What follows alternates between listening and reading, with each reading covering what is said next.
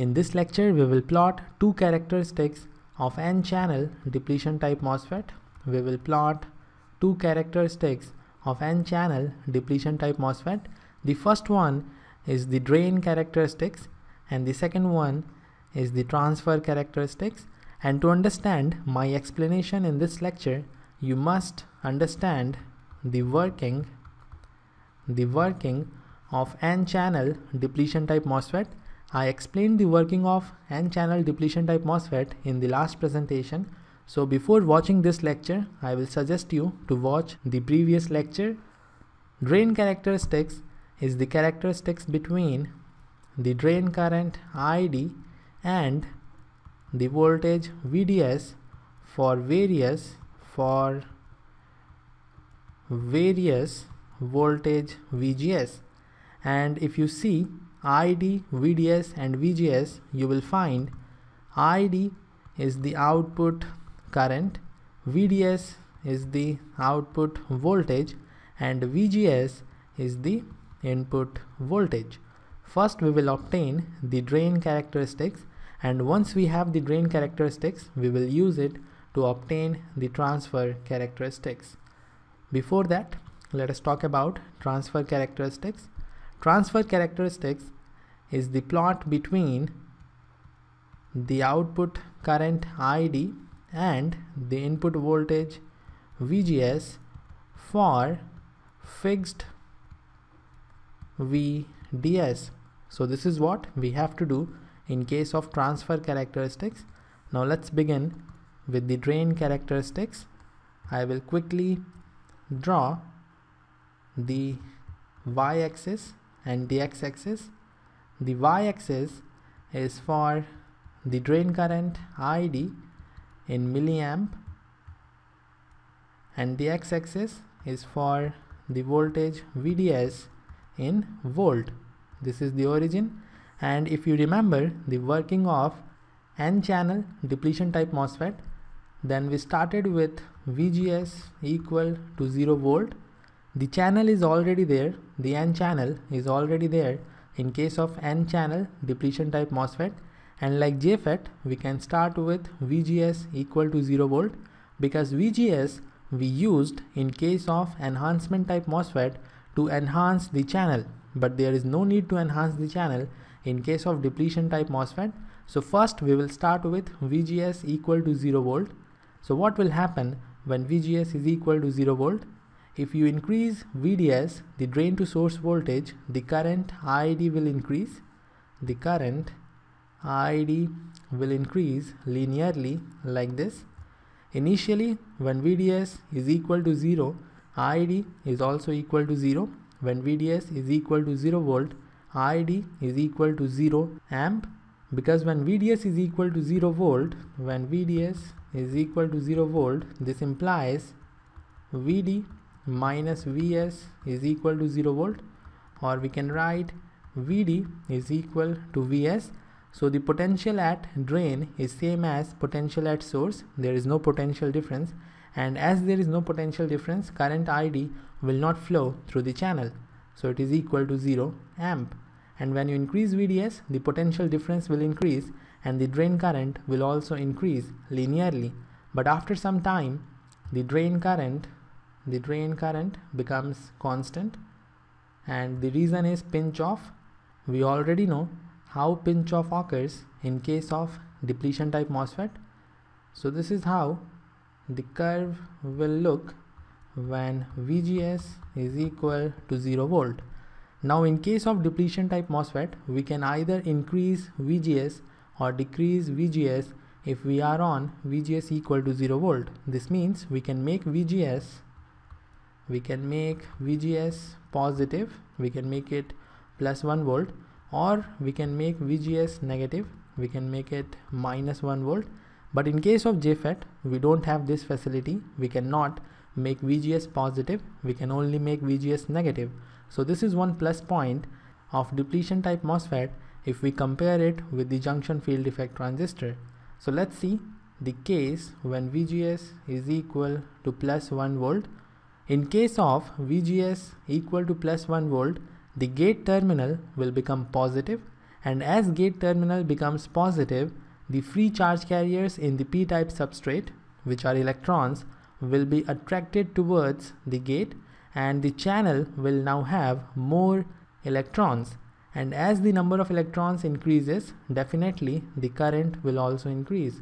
So for same VDS, if this is some random VDS equal to VDD, so for same VDS, the drain current ID will be larger when VGS is positive.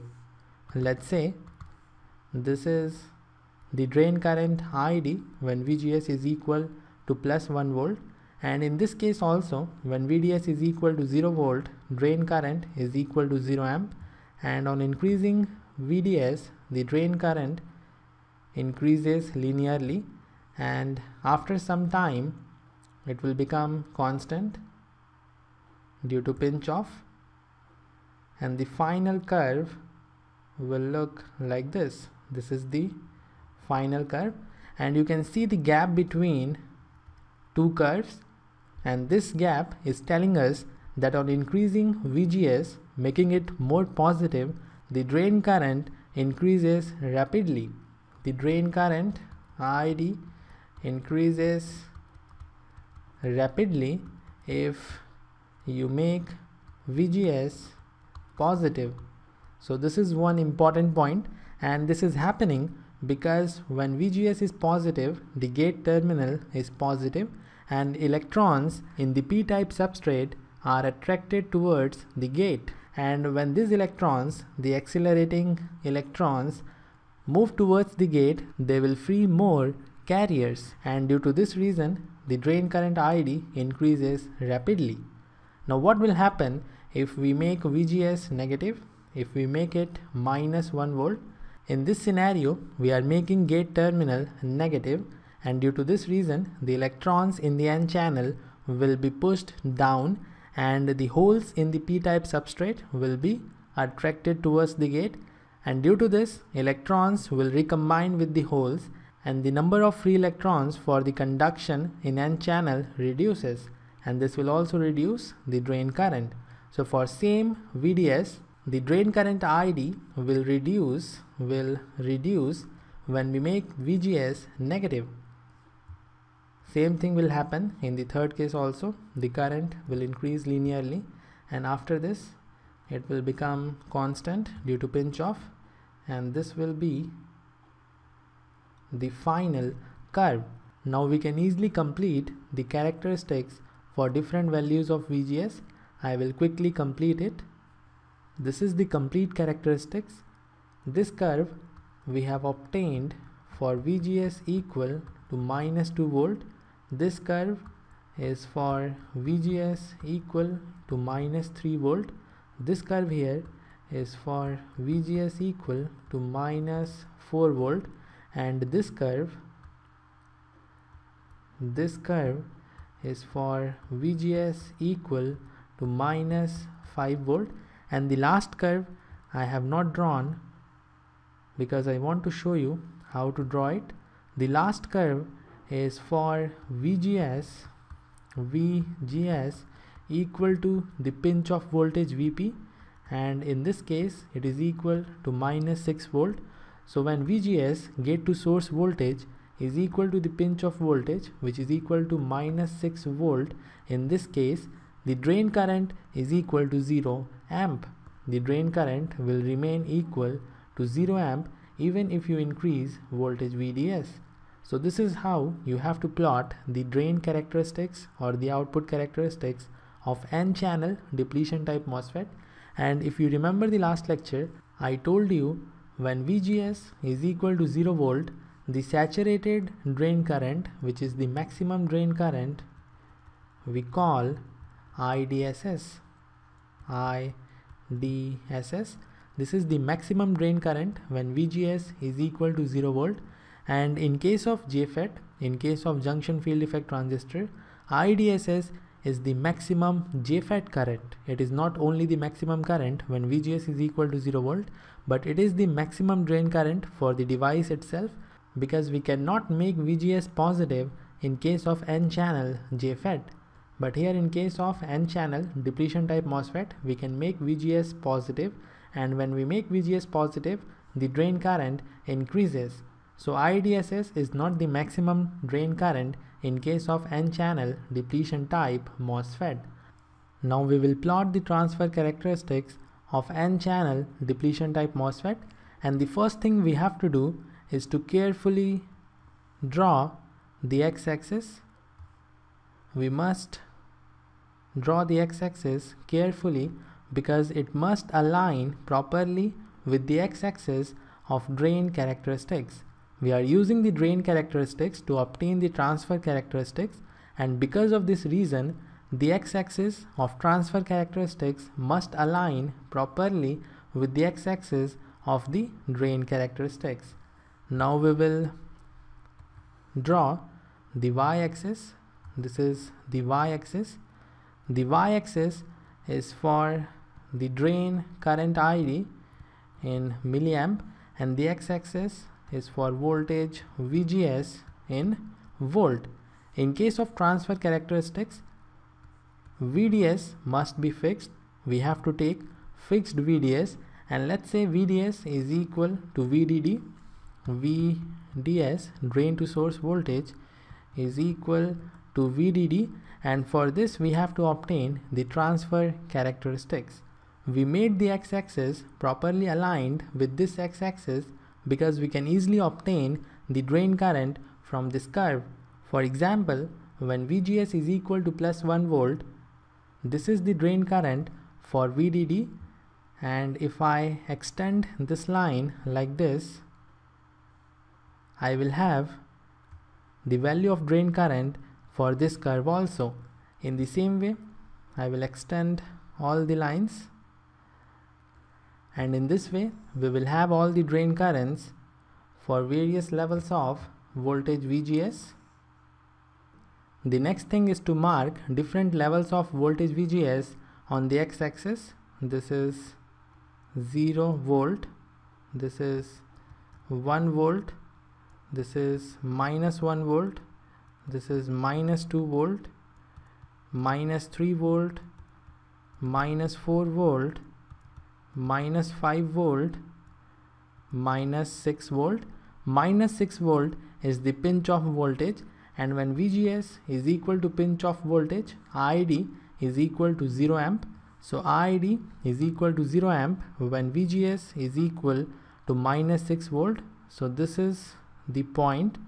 When VGS is equal to -5 volt, this is the value of drain current. So we have this point here.